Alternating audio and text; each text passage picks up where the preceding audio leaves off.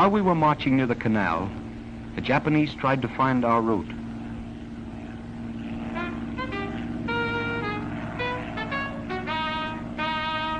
When we lie down, we cast no shadow, and from the sky we're invisible, the same color as the dust.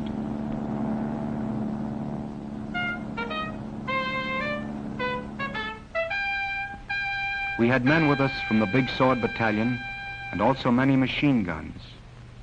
We were a good division, all young men, and we had officers who had fought the Japanese before. Field headquarters were set up near a barn.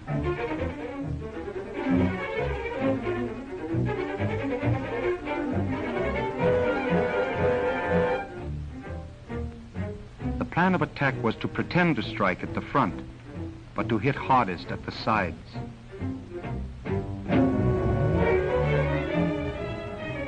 General Sun directed us. He was a tireless man, placed in command here because he loved to attack. He was an old-time general, a fighter all his life.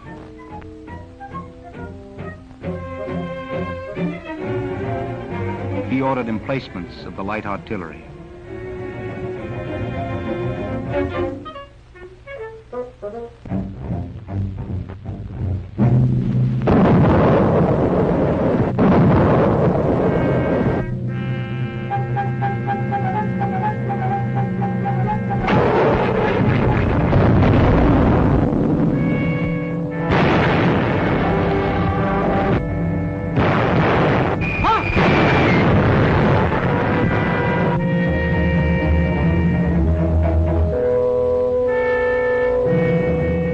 The rangefinder was wrapped in cloth so it would not shine back toward the enemy.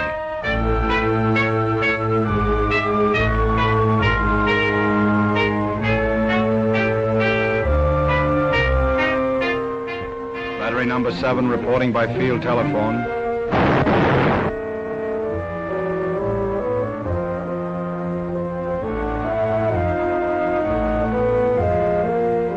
Correction for battery number 7.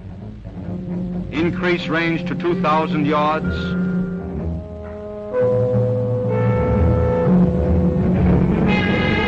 I think, said Sergeant Wong, we're learning to talk back to the Emperor of Japan.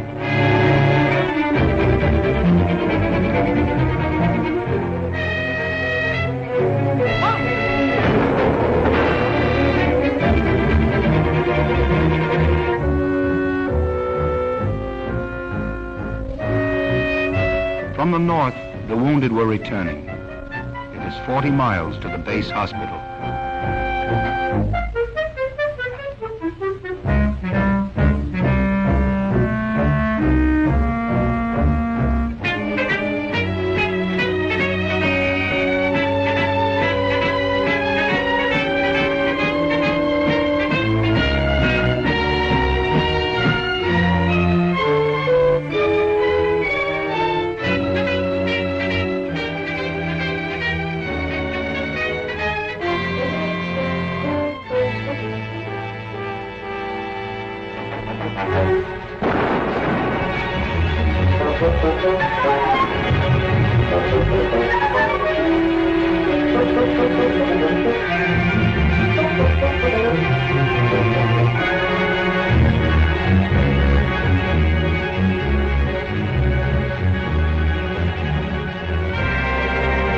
While we advanced in front, daring men climbed the stone hills near the mountain of the sacred tree.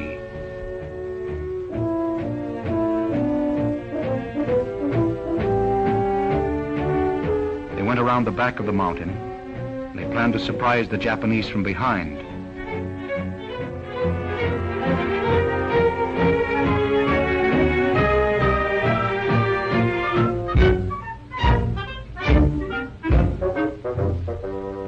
Our scouts watched from the mountain, very quiet. The Japanese patrol on the road, along the Japanese line of communication. They saw our men, but it was too late.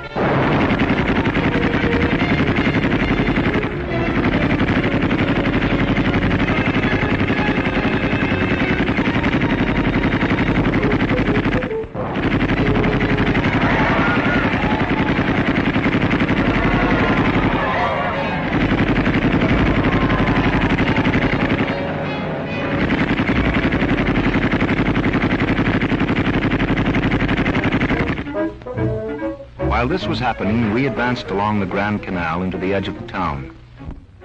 It was quiet now. Not much firing except far off at the right. A machine gun nest at our flank. It was left there to protect the enemy retreat.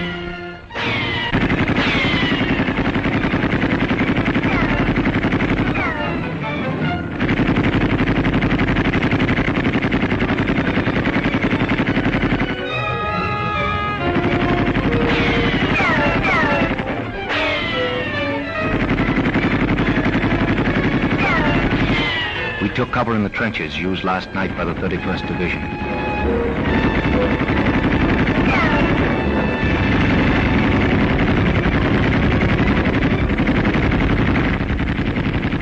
A squad of our men blew up the enemy nest.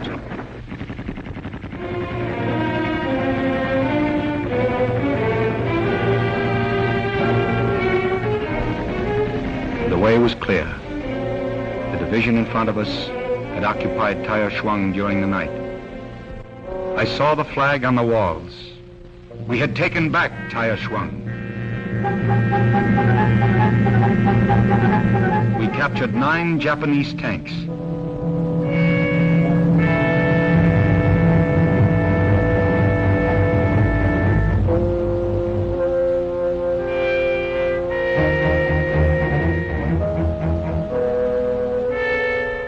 Near sunset, we fortified the gate against counterattack. Tair Shuang was ours. That was our victory, said Sergeant Wong.